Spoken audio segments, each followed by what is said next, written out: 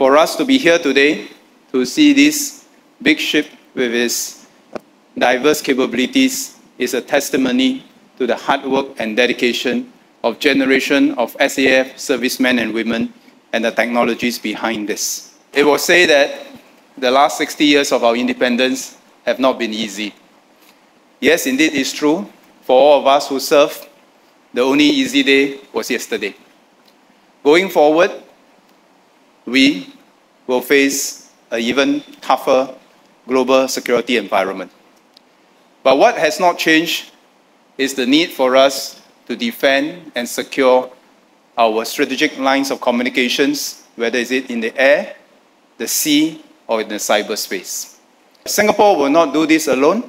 Singapore will continue to work with like-minded partners to make sure that the sea lines of communications to this critical part of the world remain open and accessible to all partners and stakeholders with an interest in this part of the world.